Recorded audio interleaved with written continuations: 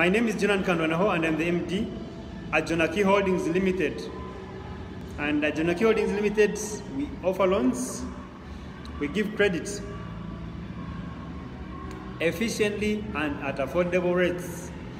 So if you need a loan, if you need money, just come to us. We are located in Tinda, Kisachi Mall, third floor of suite number 39. So we look forward to serving you.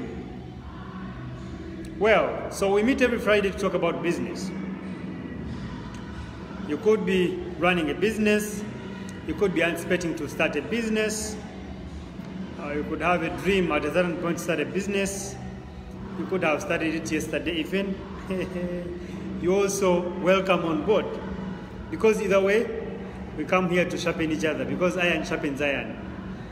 And we are here to guide each other on how we can thrive in business.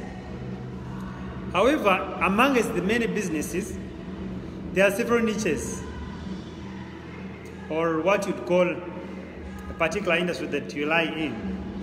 For example, Jonaki Holdings Limited lies in the finance industry. So you could be lying in maybe catering or services industry, you could be lying in telecoms, you could be lying in engineering. So I purposely focus this talk to the niche of finance, lending money. And I've been doing so for the last 3 weeks. I've been focusing on money lending because we lend money. And I've been taking you through the process that we go through to sieve the bad clients from the good clients. And to make sure, by God's grace, that clients pay back. That in the event that the clients fail to pay back, then you have a leeway, or you have a fallback position that you can use to recover the money that you put in, because you're not running a charity organization, isn't it? You're not running an NGO, meaning that if the clients come for money, they definitely are meant to pay back. If the clients come for loans, they definitely have to pay back. So you have to make your process a bit fraud-proof, in quotes, because you might not be 100% fraud-proof, but you'll block a few leakages. And some of us have learned from experience. You guys, experience is the best teacher, but it is the worst teacher.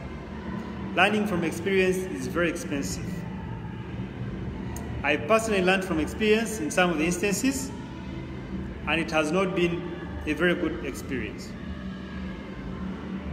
And to some of you guys who are running similar business, you might not learn, or you might not implement all the things that I've been telling you until you learn from experience. The only unfortunate bit is that your learning from experience might cost your whole business. Let me give you an example. If you have a money lending business of, let's say, worth 50 million, or you started lending money with 30 million, and a client comes for 20 million or 25 million, and you've not sealed the leakages that could cause the client to not only run away with your money, but also you do not have any backup position through which you can use to recover your money. So what's the likelihood? The likelihood is such that if the client is a bad client, you might run out of business. Not you might, you will run out of business. I'm being honest with you.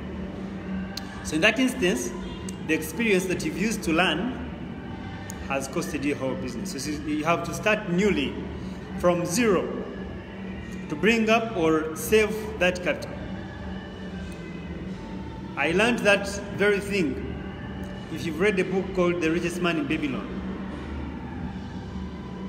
If you're to learn from experience, you might close shop. And this might apply to all categories of businesses.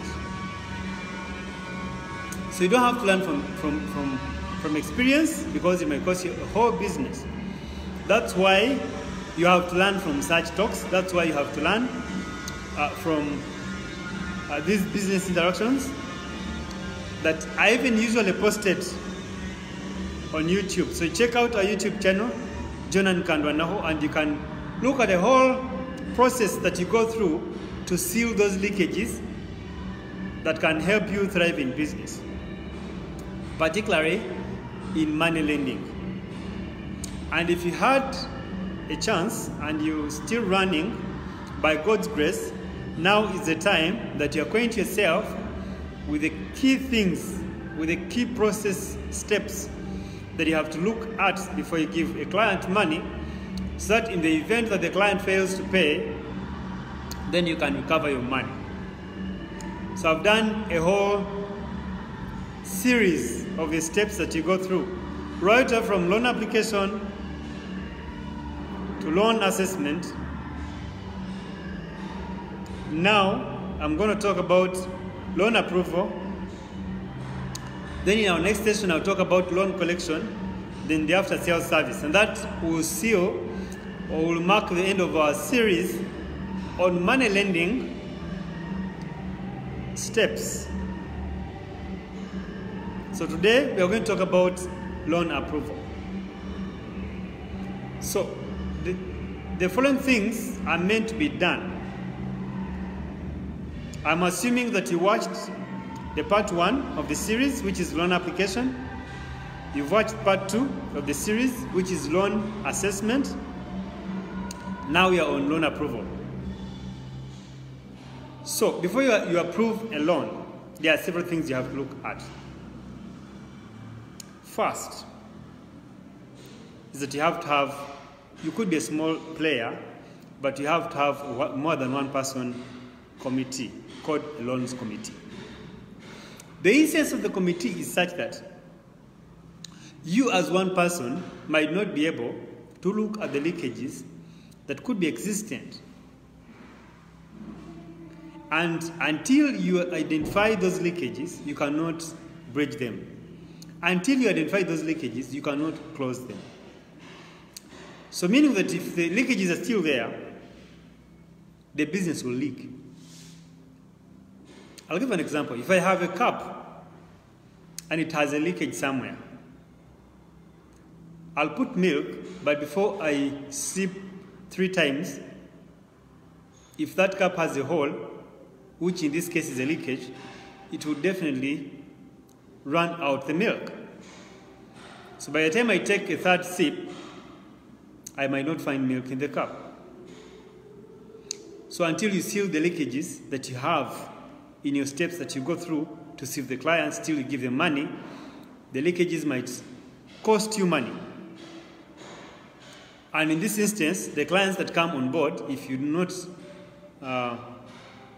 assess them well to the point of approval, you might lose your money. So the key thing you have to look at is the loan committee. More than one person. Even if you're starting, you need a second eye, you need a second view. That in instance of missing out a particular thing that we covered in the loan assessment, someone else will look at it. And that's why I advise that a loan committee should have more than one person,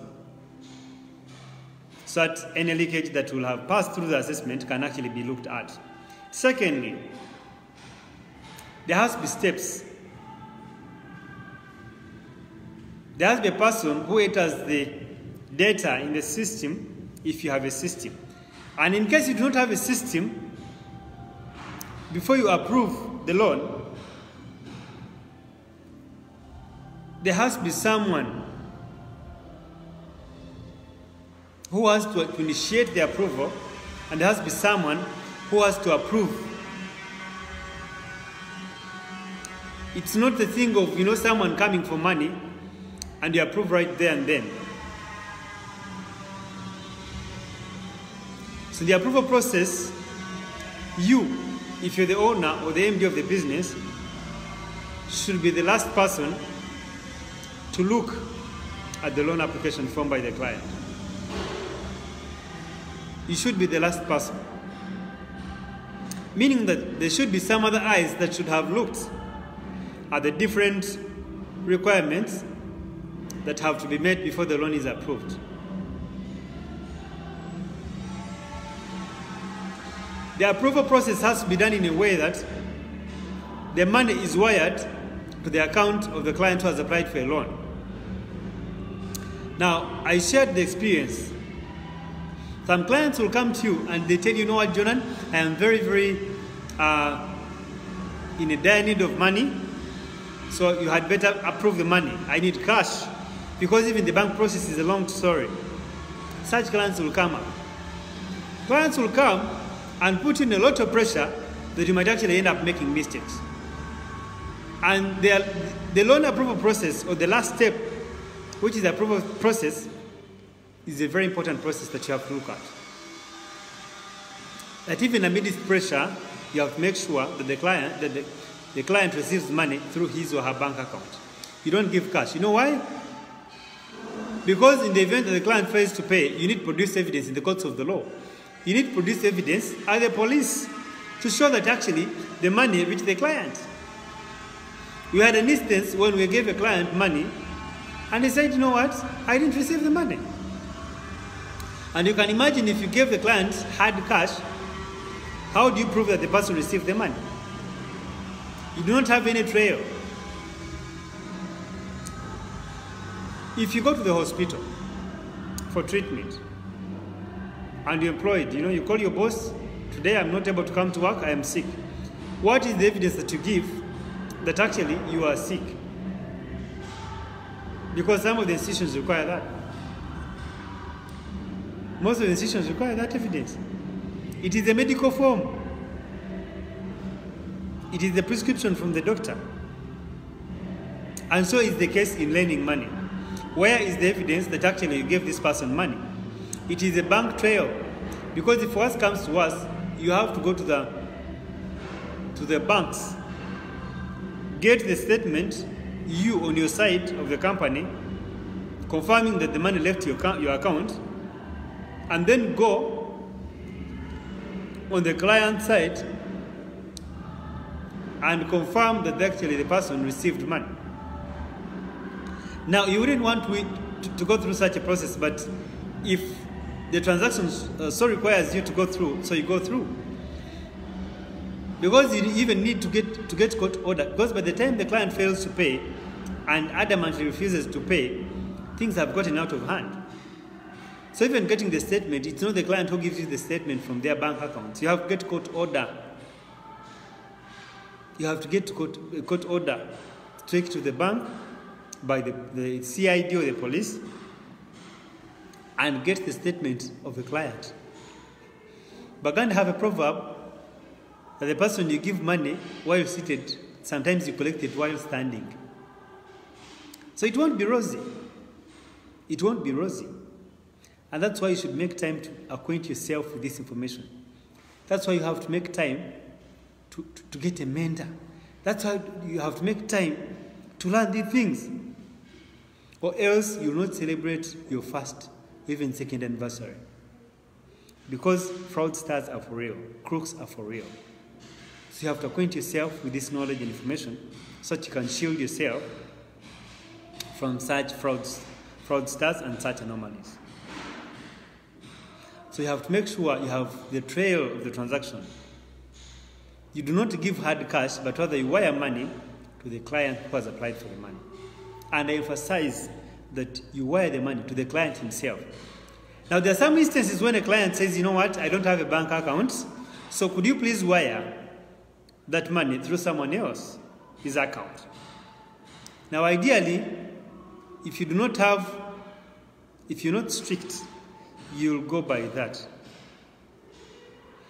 But when you get to court, when things have gotten out of hand, when that person has failed to pay, he'll definitely say that, you didn't wire money to me. You wired the money to someone else, so I'm not recipient of the loan. So you need to prove beyond reasonable doubt that this client is related to this person or knows this person, which is still a long story. Or which you might even fail to prove that this person is related to the person that he told you to wire the money to. So it is ideal that if it's a phone and you're wiring the money to the client's phone, that phone is registered in that client's names. And how do you prove the names?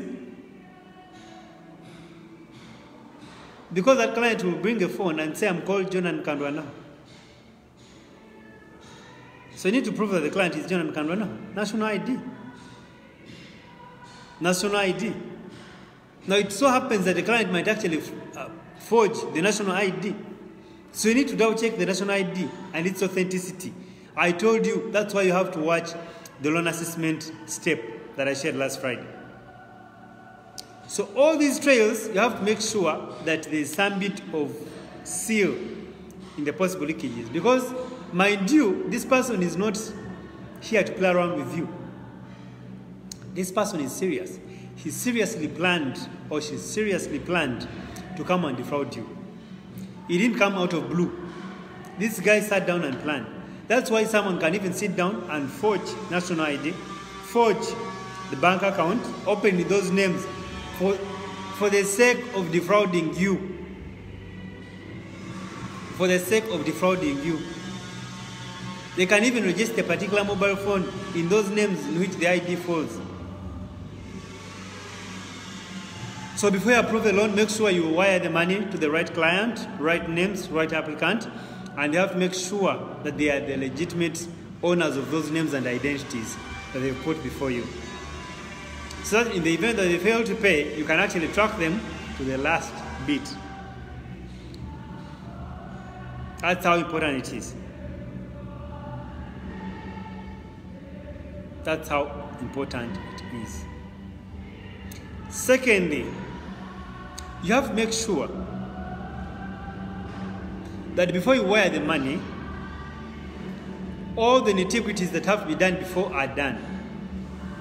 If it is a car, it has to be caveated. Now, there are some fraudsters that come and bring you car logbooks. You know, the guy is genuinely the owner of the car. The logbook is in his names. But he has the other person on the other end who is on standby with a TIN number. He already gave them the TIN number, he already gave them the password, and they are ready to transfer the car the moment you wire the money. So meaning that if you wire the money because of the pressure that the client has put on you, and the car is not yet caveated, you'll wire the money and behold, the car is transferred to someone else. And then the music starts. The music starts. You've already wired the money, the car is no longer in the client's names, and then you start fidgeting. Why? Because you didn't assess to make sure that the car is already caveated before you wired the money. So what would you have done, or what should you have done? You should have made sure that the caveat is already on the logbook before the money is wired to the client.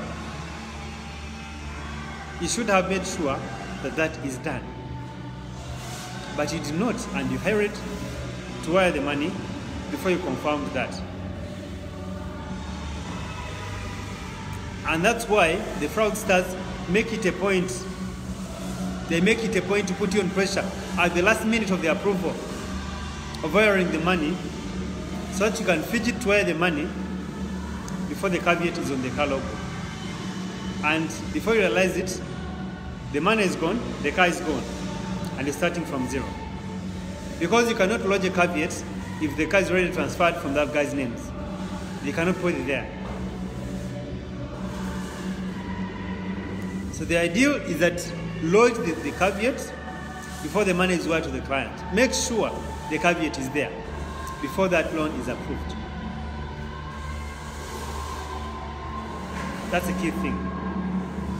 Because then you cannot transfer that item, you cannot transfer that car unless your company releases the caveat removal letter authorizing URA, now Ministry of Transport, to remove that caveat. So meaning that the client is tied up, so you cannot transfer that car without your consent. In that instance, your money is secure and you've held up or you've tapped on the head of the fraudster. So before you approve, you have to make sure that the final step that you're meant to do is actually done. Now, if you're using another category of collateral, for example, land, I know that's why land takes a little longer steps and takes a little longer period of time. Because you do not, that whereas the car, you can lodge a caveat in a matter of hours, sometimes you might not be able to lodge a mortgage on the land in hours. Even if you have contacts like how, even if you have connections, it becomes a little tricky to put a mortgage on the land in hours. That's why for land, it takes a bit of days. Why? Because you need to first pay and double check with lands, and then there are steps that the lands office has to go through before they put a mortgage on that land title. So you need to make sure that you have ample time before you wire the money. The mortgage has to be on the land title. Because someone might give you a collateral first that does not belong to them. There are guys who have specialized in manufacturing land titles. So you have to make sure that the guy is the actual owner of the land title. We had a very nice experience in that aspect. Someone has an original land title that cannot even be depreciated by the land office.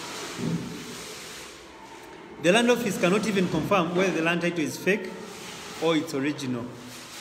And they tell you, you know what, Jonan? I think this land title is original. And when they double check, they actually realize the land title is fake. But when you're paying for the mortgage, there is an email that is sent to the legitimate owner of the land. So meaning that the owner of the land is notified. So he has a leeway of contacting land office to say that, you know what, the transaction that is happening on this land, I'm not the one who authorized it. In Uganda they call it okwekubira endulu. Because you don't want to engage in a transaction that is going to cause you problems. You don't want to give money on land that has a fake land title. Because the consequence of that is you losing the money or battling in courts of law for a long period of time. So that's why it's important that you first make sure that the mortgage is lodged on the land title before you actually give out the money.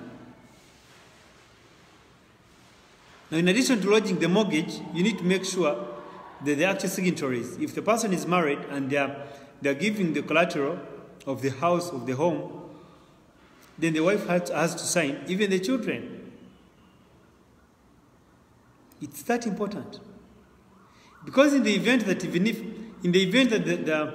the loan applicant, perhaps if it's a husband, applies for a loan and he turns around, the wife might say, I don't know about that transaction. And this is our marital home. And in the courts of the law, you cannot take them on. Because she didn't consent. And even if you put a mortgage on that land title, it won't change a thing. You will definitely battle it in courts of law and you might actually lose the case. Why? Because the wife did not consent. He didn't give a consent to that transaction. Now, there are some religions that authorize more than one spouse. Now, that's where the music comes in. Person tells you, you know, I'm in this home alone, I'm single, I'm not married. In the event that a person takes a loan, even mortgage the land title, then the person comes again when you're almost foreclosing on the property because they intentionally did the thing that they did, they got the money to defraud you. When you plan to defraud, to foreclose, the guy brings in a wife. And he confirms he's married. And court recognizes the person is married. The court recognizes the religion. He has a wife. There are several types of marriages, customary, religious. There are several categories, civil marriages. Those different types. So what should you do? This is what we call URSB, Uganda Registration Services Bureau. that is meant to confirm that actually that person is either married or not. And the moment you have that confirmation, in the courts of the law, it will be recognized that at the point of releasing that money, that guy was not married. And it will give you a leeway to foreclose on that property in case the client fails to pay. So you need to make sure that all these leakages are sealed. First, before you release money on the land title, make sure that the mortgage is already there. We had a very nasty experience where, because of the pressure of the client, and because then, even the mentor told me, Jonan, do A, B, C, D. But because I had not learned the hard way, like most of you are going to learn the hard way, God forbid, if you don't take on these things seriously, I paid deaf ear to the advice of my mentor. Because he told me, before you wire the money, kindly make sure that the mortgage is on the title. And lo and behold, I didn't make sure that the mortgage was on the title. I wired the money, a chunk of money, not even small money.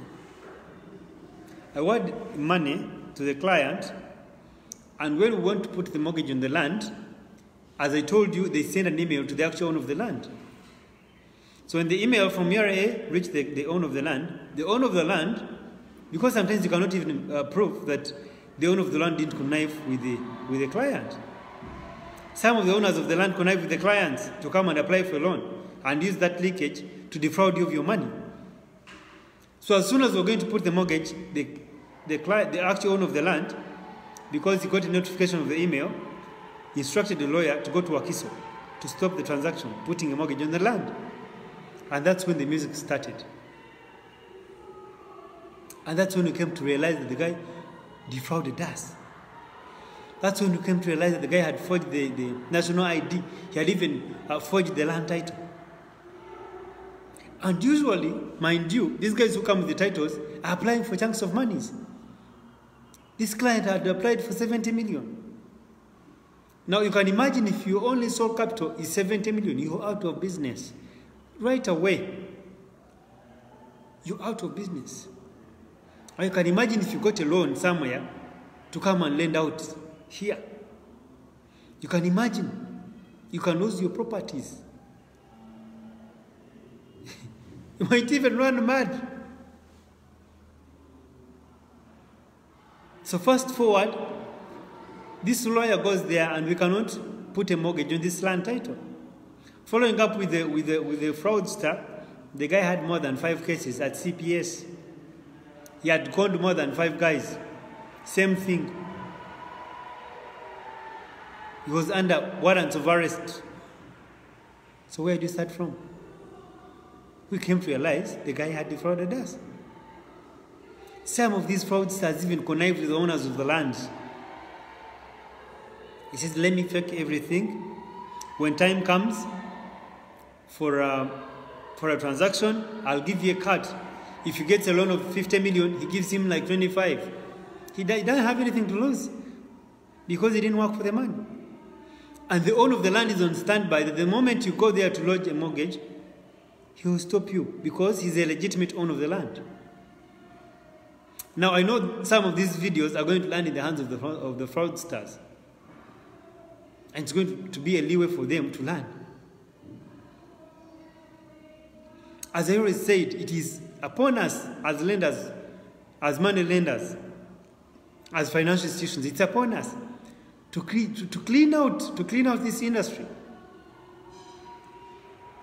Because even on the side of the institutions, of the financial institutions, there are those who are not doing legitimate business. So it's our responsibility to make sure that we clean up the business, both on the side of the institutions and on the side of the clients. It is our responsibility. And that's why I make my time to come and share with you every Friday of the week, that you see those leakages, you see those gaps. And on the side of the clients, if you're there and you're a fraudster, time is catching up with you. Time is going to come when our industry is clean. And that's why I labor. I purposely labor, commit my time and data to come and share with you the experiences so that we deal with these fraudsters both on the end of the clients but also on the end of the financial institutions. Because based on the stories as well, there are some financial institutions that defraud clients. Someone gives you his or her collateral, and by the time they come to pay up, you know where to be seen. You've changed office. Some of the clients sign transfer forms, and before the time comes for him to pay the interest and the loan, you've transferred the land title to your names. Terrible. So we have to see, we have to filter through this industry. We have to make it clean. We have to clean it up. It is our responsibility. So I see my time is fast spent. You have opportunities for a mastermind that I run. It is starting early February. You'll come to enroll. I charge it, or you have the leeway to come and get mentored. I mentor at a fee still, so that we can move this business together and swiftly. Apart from that, you can check out my YouTube channel. Click that like button, click that bell button. When the video is posted, you'll get a notification. And subscribe to that channel, Jonan Kandwanoho. I'll be glad to see you at the top. God bless you. God shine his face upon you. God bless the works of your hands. And may you grow, and grow to employ thousands and thousands of people and help as many businesses as you can and support as many people who need money as possible so that we can grow this country, so that we can grow this economy, so that we can grow this world. God bless you. Have a great Friday and the rest of the weekend. Enjoy and blessings. Thank you, guys. I love you.